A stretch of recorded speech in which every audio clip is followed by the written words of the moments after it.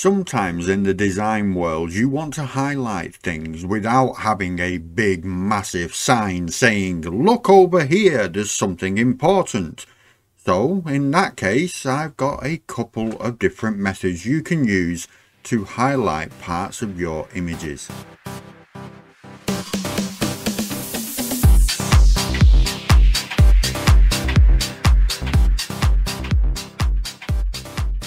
Hello my friends, Rob here from Button Press Graphics, back with another Inkscape tutorial, and today it is a simple one, something that is going to allow you to highlight different aspects of your designs in a very unique and nondescript way. So without further ado, let's get started. Now as you can see on screen, I've just got a picture of some cherries. Now say you want to highlight the bulbous part of the cherries, these areas right here. Well, there is one very simple way of doing it, which is very effective. Firstly, we're going to need to select the photo in general, and then we want to turn it grayscale. But before we do that, we first need to make sure that we have two copies of the image. So I'm going to right click, duplicate, and now if I zoom out a little, I can click and drag this off to the side. So now we have two different images. Next, I just want to use my pen tool, which can be found right here. So I can basically draw a shape around both of the cherries, but leaving everything else alone. So that's what I'm going to do next.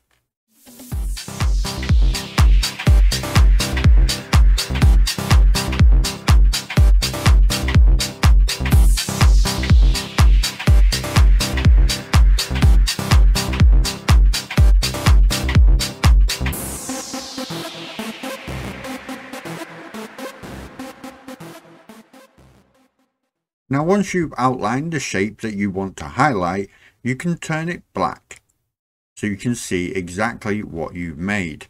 At this stage, everything that you have black is what you're going to be highlighting. The rest is going to stay grey. So let's do the next step of exactly what I said, turning the picture grayscale. Now for this, you're going to need to use your select tool to select the image, and then we're going to add a filter. The filter can be found right here, and just drop down, select that, and then if you are running the 1.4 beta, you'll be able to go to your filter gallery and search for it that way. But if you haven't and you are running on Inkscape 1.3 or before, you can scroll down to color and then to grayscale.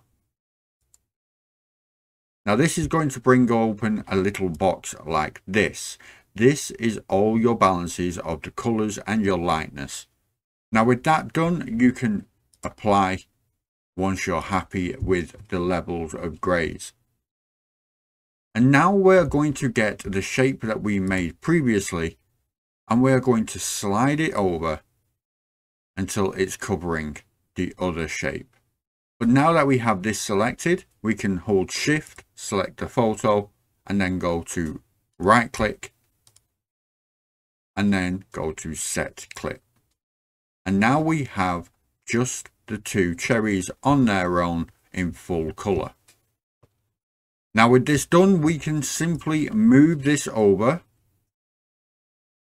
and just like that, you now have highlighted the cherries in the picture.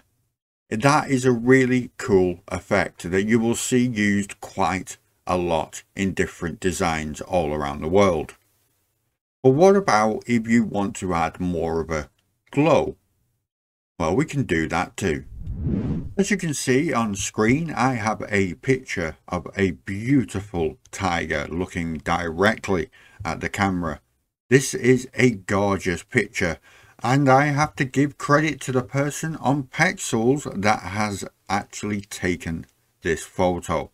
Pexels.com is a website which has a library of images that you can use for your videos, streams, etc. completely free. Now for this picture in general, the only thing that I want to be highlighting are the eyes. I think that is going to look very, very good. But the principle remains the same. We are going to take this picture, right click, duplicate, and then move this over to the side. And then we are going to copy the eyes. So we're going to zoom right in, and all we're going to do is get the blackness of the eyes around the eyeball on both eyes. That is pretty much it. So again, using exactly the same method, we're going to go to our pen tool, and then we are going to start creating a shape that will go around all of the eye.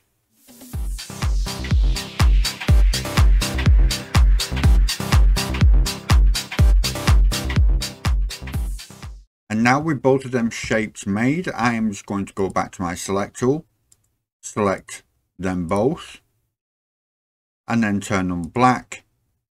And of course, I'm going to union them together by going to Path, Union. And now we have our eyes.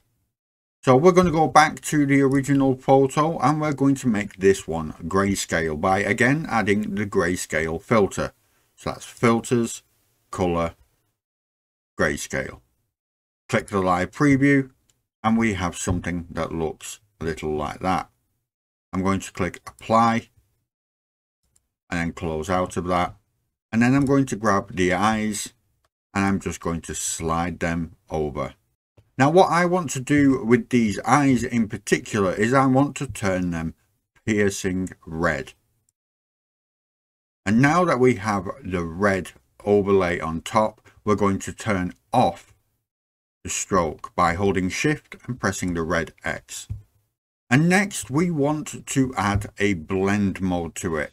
So by going to your fill and stroke menu, which can be found right here if you haven't got it already open.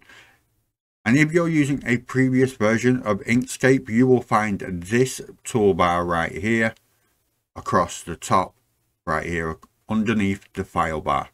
But now we have these selected and we are on our fill and stroke menu, we can come down to the bottom where it says blend mode and we can select the blend mode we want. For this one, we want overlay.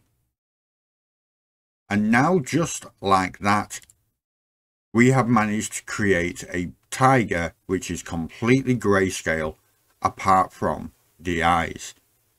Now when it comes to these eyes, you can also drop the opacity if you think it's a little bit more intense or you want it to be a lot more subtle like this. But for what I'm wanting, I think that looks absolutely perfect. Finally, there is one more that I want to show you, which is quite similar to this, but will add a glow as well. Now what you can do with this is you can right click and duplicate. We've now duplicated the eyes that were sat on top. We can delete that, select the main image and duplicate, and then move that along. And now with the second set of eyes that we have got, I'm just going to raise this to the top. I'm going to slide this over so we get two pictures that look quite similar. But now that we have these eyes, I'm going to put the overlay back to normal. And now I'm going to add another filter. I'm going to go to my filters. I'm going to go to shadows and glows and drop shadow. Now we've used this method in the past for like the cutout designs and stuff like that, but for this one we're just going to use it as a highlight. So of course click live preview, but this time where it says shadow type, we're not going to do an inner cutout, we're going to do an outer cutout. Now when it comes to blur color, we are going to of course change the color. We want the blur color to be red like this. So I'm going to turn this all the way up. And as you can see, we now have the red shadowed highlight.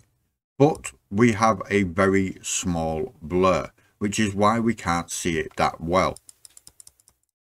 But as I increase the blur, let's increase it to something around 10. We then get this outer glow effect. Let's try 20. And if you want it matched up perfectly, you can set the horizontal and the vertical to 0. And just like that, you now have two different ways of highlighting objects.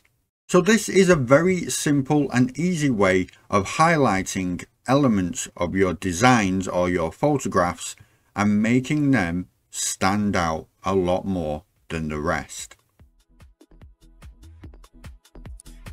Did you know that you can become a member of the Button Press Graphics YouTube channel?